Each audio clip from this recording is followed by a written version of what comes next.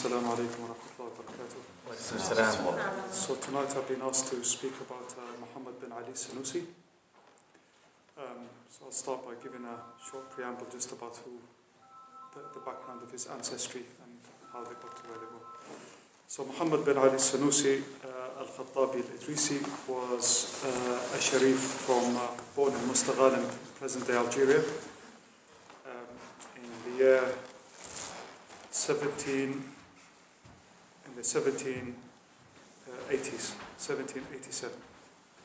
And he passed away in 1859. And he was born to a family of Sharifs from the Idrisids. And if anyone knows who the Idrisids were, they were descendants of Imam Hassan, the son of Imam Ali. And their ancestors had basically fought in a rebellion which ended up with the end of the Umayyad dynasty. And the Abbasids had fought side by side with them because they're cousins. They're both Bani Hashim, the descendants of Imam Hassan and Hussein, and the Abbasids were all cousins from the Bani Hashim clan of Quraysh. And they fought because they felt there was oppression done by the Umayyads, especially against the Prophet's family.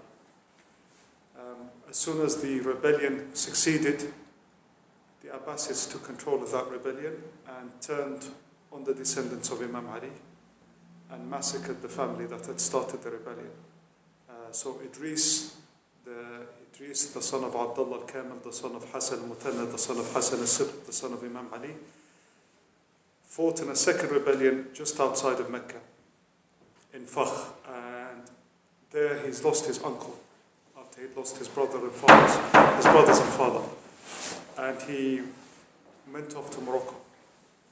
And in Morocco he founded the Idrisid dynasty of Morocco. So this was the first Sharifid dynasty of Islamic history, first dynasty founded by one of the descendants of the Prophet.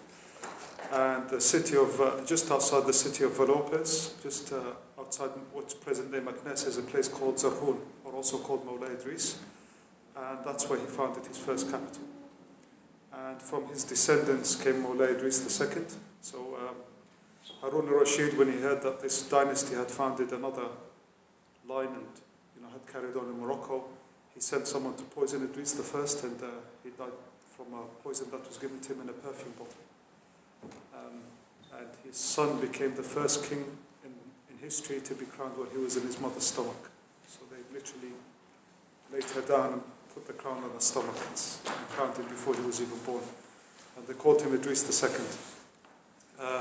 From Idris II's line are many, many great luminaries of Islamic history, amongst them Amir Abdul Qadir al-Jazairi, who was an Idrisi Hassani, Abd Salam bin Mashish, another Idrisi Hassani, Abu Hassan al-Shadili, another Idrisi Hassani, Mawla al-Arabi Dirqawi, the founder of the Dirqawiyya, another Idrisi Hassani, Ahmad ibn Idris, the founder of the Idrisi Tariqa, the Ahmadiyya Idrisiyya, another descendant of Mawla Idris.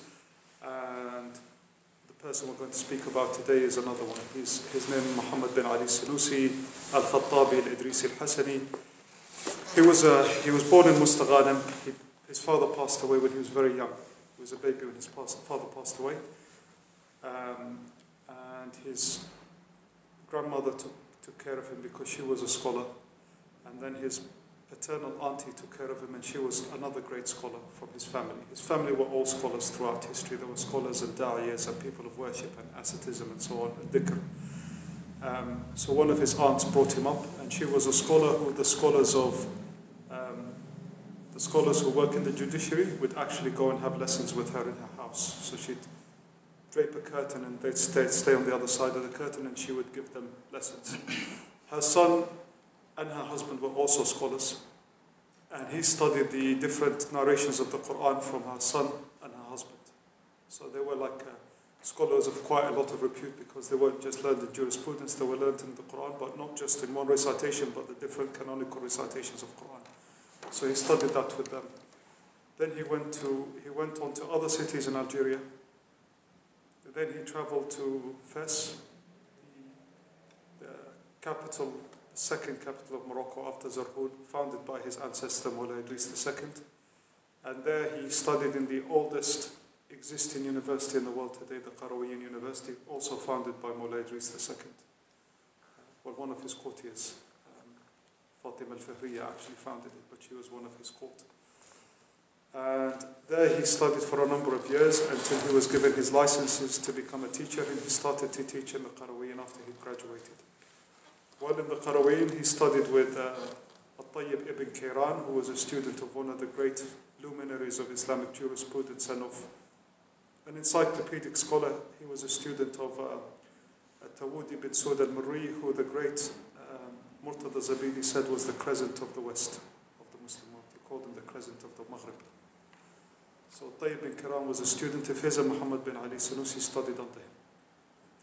He also, while he was studying, he also went and met people of the inner sciences, so people of dhikr.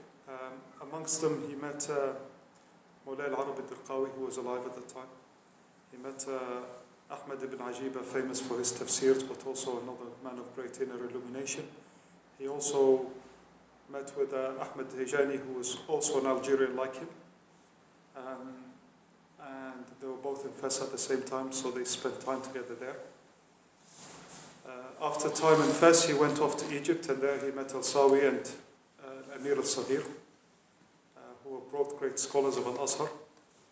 And then he spent some time traveling around the countryside of Egypt, and also as he was traveling from Morocco all the way across North Africa, he traveled through Algeria, back into Algeria, his native land, then into Tunisia, then into Libya, then into Egypt. And then he wanted to do the Hajj after he'd spent some time in Egypt, so he went on the pilgrimage to Mecca. And in Mecca he met another great Idrisit, Ahmed ibn Idris, who was a reviver of the sciences and called people to obviously stay within the methodology of the scholars of fiqh in how you extrapolate rulings, but also to extrapolate rulings straight from primary sources, because he was very learned in hadith. And Muhammad bin Ali Senussi was very affected by him. He was himself also a muhaddith. And when Ahmed bin Idris migrated to Yemen, he spent some time with him in Yemen. Ahmed bin Idris migrated to Sabi in Yemen, and his great-grandson would also find a kingdom in the south of Yemen. It's interesting because Muhammad bin Ali Senussi's grandson would also become the first king of Libya. So his sheikh's grandson would become a king in southern Arabia and northern Yemen, in a place called Jazan. And Muhammad bin Ali's grandson would become the first king of Libya. But Muhammad bin Ali went back into Mecca, and there he founded zawiyas in Mecca, Ta'if, Medina. And then he traveled back into North Africa, and by the time he got to Algeria, the French had already taken over his native Algeria. And he wasn't really able to go back, because anyone of his repute was someone the French authorities would keep under surveillance, one, or maybe he'd be threatened because they'd be worried he could start a revolt against them because of the man's charisma, the man's leadership qualities, and the fact he was a scholar of repute. So students would gather around him because he was an Algerian who traveled all around the world and then come back to teach. So he wasn't able to settle back in Algeria. So he went into neighboring Libya, and in a city in the Green Mountains in Libya, there are also descendants of Mullah Abd Salam al-Mishish, so another line of Idrisids who had settled there 4 centuries earlier. And he made contact with them because they're cousins. Yes, they're distant cousins, but they're cousins. They're both Idrisids. And they asked him to found a Zawiya, which was a place of learning. And he founded the first Zawiya he founded in Libya was in their city. It was called the White Zawiya. So they called the city Bayda in Arabic because it was whitewashed. And the city to this day is still called Bayda, the White City, the whitewashed city. So he founded his first Zawiya there. And from there he managed to penetrate where not many other scholars had managed to penetrate, and most of the Sufi tariqas in North Africa were on the coastal lines and in the big cities, in the caravan routes in the cities. They were urban. But there weren't really tariqas that had penetrated amongst the Bedouins, especially in Cyrenaica, which is strongly Bedouin. The eastern part of Libya has a very strong Bedouin presence. There were Bedouins who settled there from Arabia and had kept their culture and so on, but the tariqas hadn't really penetrated. he managed to penetrate into the Bedouin heartlands, and the Bedouins had tribal conflicts that had lasted for generations sometimes. They'd have blood feuds for generations where tribes don't talk to other tribes. There'd be no intermarriages between them. And what he did, he founded a Zawiya in every tribe's land. Because of his repute, they gave him land to set up a Zawiya, and he did. And he started by teaching the children of, he had his students teach the children of each of these Zawiyas the Fara'id Ayn, the compulsory sciences. And also initiated them into Tasawwuf. But then the cream of those students would be taken to the Zawiya of Bayda, and then the mother Zawiya transferred from Bayda to an oasis town called Jahbub. And there he'd take the best of the students and he'd teach them not just the Fara'id Ayn, but the Fara'id Kifaya. So they would become scholars in their own right. And in the Zawiya, in the Zawiyas, they also studied carpentry, other crafts, leatherwork, bookbinding. They did agriculture, they studied horse riding, they studied martial arts. They had windmills to grind wheat and corn. They had mills that were turned by animals. They were self-sufficient, and he built them from the coastline all the way down into the caravan routes in the interior of the country.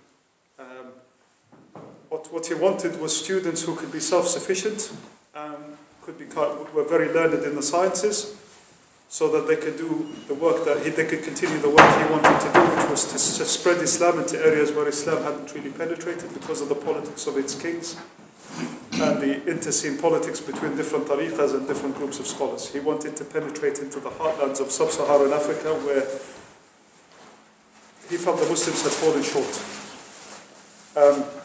But the beautiful thing that he did in the Mother Zawiya was when these children of the different tribes came to study to become scholars in their own right, he made them brothers. And then he would send them back to the Zawiyas to teach, but he wouldn't send them back to their own tribe's Zawiya. He would send them to the Zawiya of a tribe that had a conflict with, to break the conflict between the tribes. And what the Senussi also wanted to do was, he inculcated in them that it was more important to learn the sciences than to become a devotee, which was the understanding of the early community. That sometimes you can become someone who does a lot of worship, but you don't know much. You don't have much knowledge. And they felt that you could get closer to Allah by learning, because your learning could be of benefit to others, whereas your worship was only of benefit to you. But at the same time, you were expected to act upon what you learned. So this was the understanding of the early community, like Imam Ahmad bin Hanbal said. He said, I don't know if anyone can be called a student of knowledge if he doesn't stand up at night and pray. He considered standing up and doing night vigils as a mark of a student of knowledge. He said, I don't know how a man could be a student of knowledge and not get up and pray. And there's a famous anecdote, which was that Imam Shafi'i, who was a teacher of Imam Ahmad, came to stay with Imam Ahmad in his house in Baghdad. And his daughter had heard a lot from her father, Imam Ahmad, about Imam Shafi'i. That he was a pious man, he was a godly man, he was a saintly man, he was a very learned man. So she was watching him eating. And then when he went to sleep, she watched what he did. And in the morning she went to her father and she said, this teacher of yours isn't all that, is he? And he says, what makes you say that? She said, the way he was eating, he didn't stop. And then she said, and you put an earthenware vessel with water outside his room so he could do wudu at night. She said, I checked it in the morning, it was still the same. He didn't wake up to do Qiyam al-Layl. Yeah? And then he said to her, let's go and ask him what happened.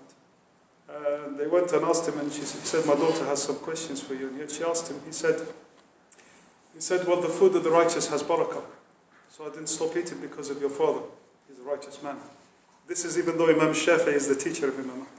He's still eating at a student's house. And then he said, as for last night, he said, I didn't need to renew my wudu because I didn't sleep. After we talked, there were things that I was thinking about that I stayed reflecting on all night. So I prayed with the same wudu I had for Isha. So this was Imam Muhammad bin Ali's understanding, that to create real men of Allah and real women of Allah, you needed people who were learned and practiced what they knew, but you needed learning. And he used to say, beware, beware, beware of any sheikh that makes you do without knowledge, that makes you renounce knowledge. Some people start saying, I'm just a pious devotee and Allah will give you knowledge, and inspire you and so on. He said, beware of that kind of talk. And one of the things they did was they actually used to pray with the fard prayers, which are 17 rak'ahs altogether. If you added the sunan of Qiyam al-Layl, Duha, and the sunan before the Dhuhr, before Asr and after Dhuhr, they amounted to 50. They did 50 sunan and Qiyam al-Layl. Because the Prophet was first enjoined to do 50. And if you count the sunnah the Prophet actually did, he did about 50 rak'ahs a day, sallallahu alayhi wa sallam, even though the fard was 5. So that they continued this kind of practice. By the time he passed away, rahmatullah alayhi, his son and many other scholars were left behind him to take the mantle. And by the time his son became a teacher and the circle of students that Muhammad bin Ali Senussi had taught and his students had taught were now ready to go off to do da'wah. And they went into Chad, they went into Nigeria, Cameroon, the Ivory Coast, Senegal, Gambia.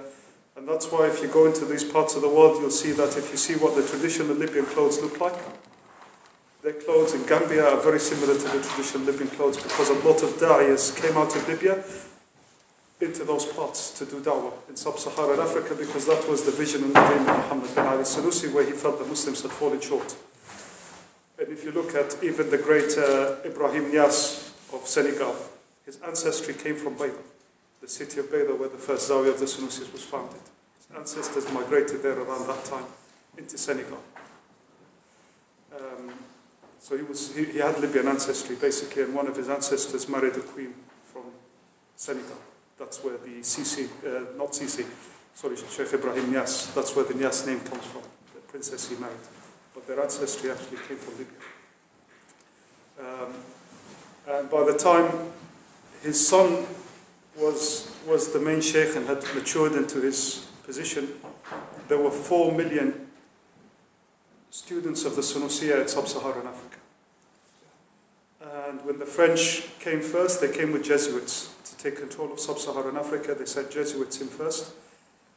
And they realized that with the Senussis, these weren't just pious devotees, these were learned men who the community congregated around and crystallized around, and you couldn't just come with a missionary, just missionaries from the Jesuits to convert these people. They had too much learning. They were inoculated against those ideas. So the French resorted to basically coming by force. They brought French forces into Senegal, Ivory Coast and so on, and then they just started destroying everything they found in their wake. And the Senussi Zawiyahs was one of the first things they would take out, and they massacred everyone they got. And then the French basically said, we need to actually take control, go to the mother Zawiyah in Jahboub and destroy that. And the Zawiyahs in Kufra and the southern Sahara where they sent their missionaries into Chad. And what happened was, as some of our brothers in the Cameroon and other places lost their land to the French, they actually fell back into Libya.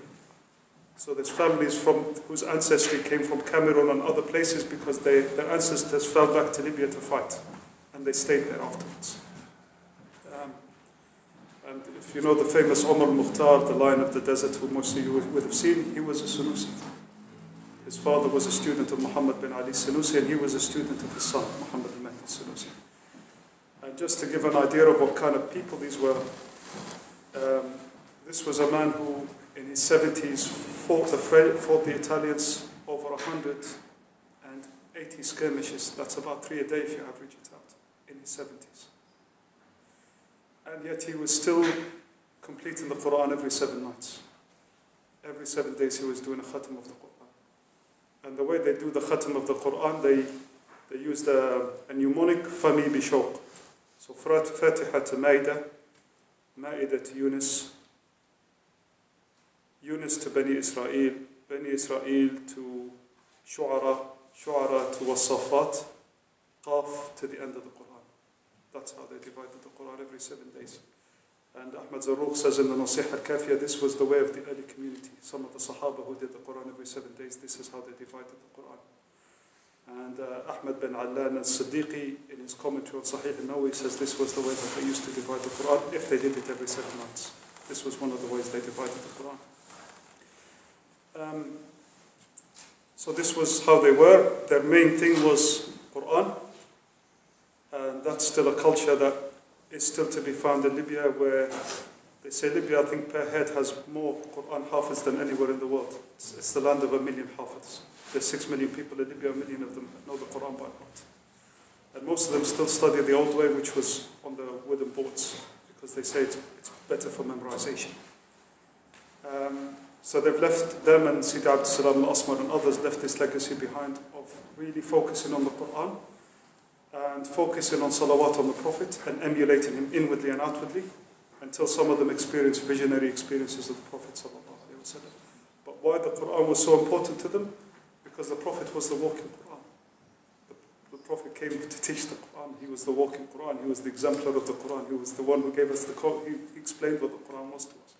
So they felt it was important to emulate the Prophet inwardly and outwardly and devote yourself to the Book of Allah. Yeah.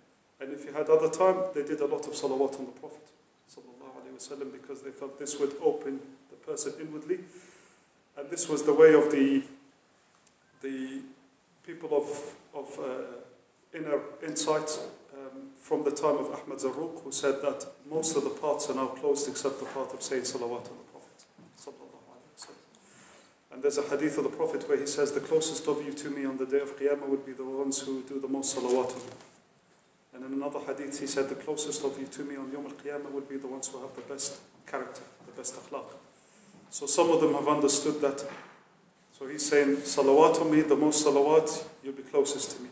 The best akhlaq, you'll be closest to me. So they understood that salawat on the Prophet actually affects your character. Because as you do more salawat on the Prophet, you love the Prophet more and more. As you love the Prophet, you become drowned in thinking and reflecting on how the Prophet was. So it will change and start impacting your inner character. And also the light of salah on the Prophet will change you, because Allah says, هُوَ الَّذِي يُصَلِّ عَلَيْكُمْ لِيُخْرِجُكُم مِّنَ الظُّلُمَاتِ إِلَى النُّورِ. It is He who sends salawat upon you to take you from darkness into light. So the salah of Allah on us is light. Allah gives us light and illumination by doing salawat on us. And the Prophet said, whomever does one salah on me, Allah does 10 on me. So every time we're doing salawat on the Prophet, we're being bathed in an ocean of light. Jazakumullah khair. If I haven't gone on for too long, if there's any questions, leave it to you. How do you make salawat on the Prophet? There's different formulas of doing salawat on the Prophet, my brother. So if you just, if you have a teacher, you can ask them. If you don't, then there are books written on salawat on the Prophet. Some people like to focus on one form of salah. Some people like to do the salah Ibrahimiyya that we do after tashahhud. Allahumma salli ala Muhammad. Yes. Some people like to do that. Some people like to do other salawat that they found shorter, like the salah al-nasiyya. Allahumma salli ala Muhammad wa alihi wa sallam. Allahumma salli ala Sayyidina Muhammad wa ala alihi wa sallam. Or Allahumma salli ala Sayyidina Muhammad wa alihi wa sallam. Some people like to do longer formulas of salawat.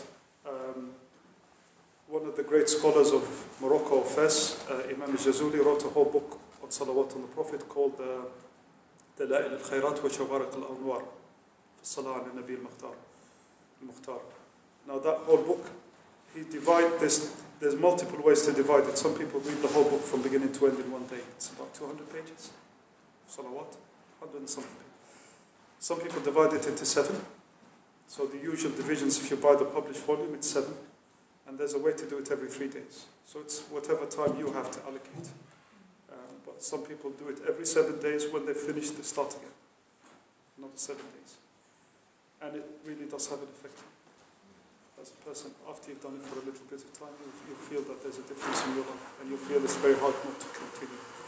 Whether you continue by doing salat Dala'il al-Khayrat, or whether you continue by doing a lot of salawat in other ways, depends. But you will feel a difference in your life. And you won't be able to stop. Yeah. And some of the great scholars actually say, they say that the salah of the Prophet is the sheikh of the one who has no sheikh.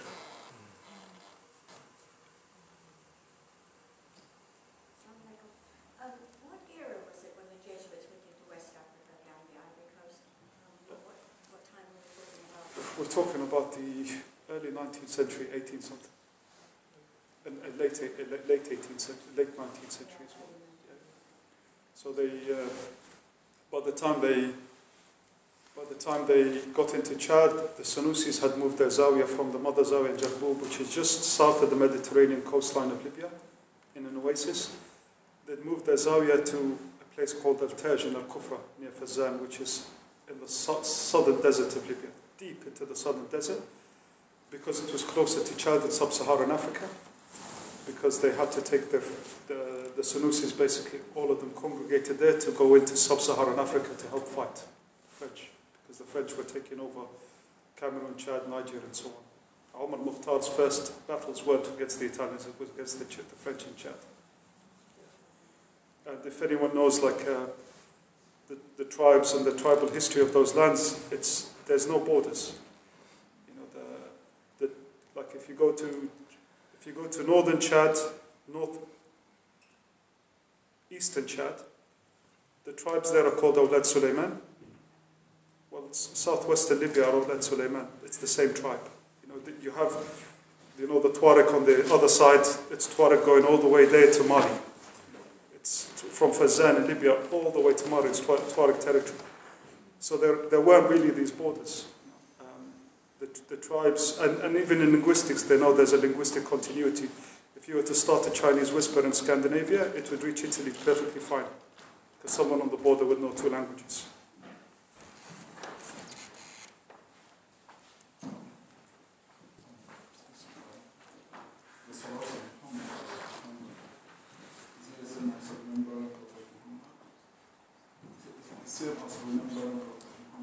Yeah. It's basically you send blessings and Allahumma salli ala Sayyidina Muhammad. Remembering him, there's two kinds of remembering him. There's when you do it with your tongue, but even if you act according to his character, you live according to his way of life, that's remembering the Prophet. Not according to his life, with the tongue.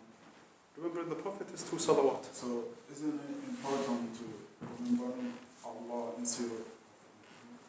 But when you remember the Prophet Muhammad, who you remembering? Allahumma salli.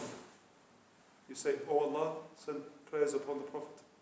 Allah says to us in the Quran, إن الله وملائكته يصلون على النبي يا أيها الذين آمنوا صلوا عليه وسلموا تسليما.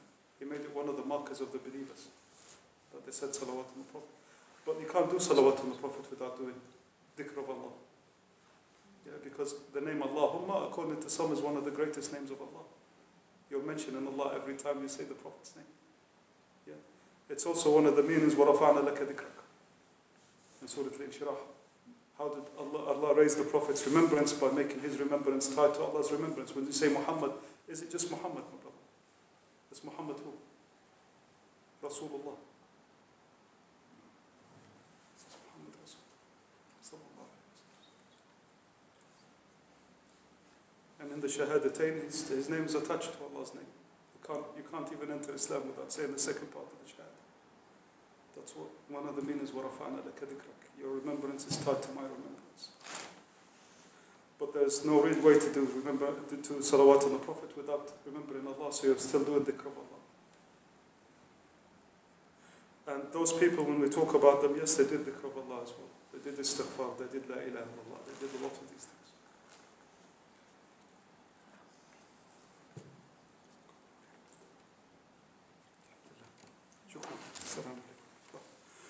سبحانك اللهم وبحمدك أشهد أن لا إله إلا أنت أستغفرك وأتوب إليك عملت سوءا وظلمت نفسي فاغفر لي ذنوبي فإنه لا يغفر الذنوب إلا أنت سبحانك اللهم وبحمدك أشهد أن لا إله إلا أنت أستغفرك وأتوب إليك عملت سوءا وظلمت نفسي فاغفر لي ذنوبي فإنه لا يغفر الذنوب إلا أنت سبحانك اللهم وبحمدك أشهد أن لا إله إلا أنت أستغفرك وأتوب إليك عملت سوءا وظلمت نفسي فاغفر لي ذنوبي فإنه لا يغفر الذنوب إلا أنت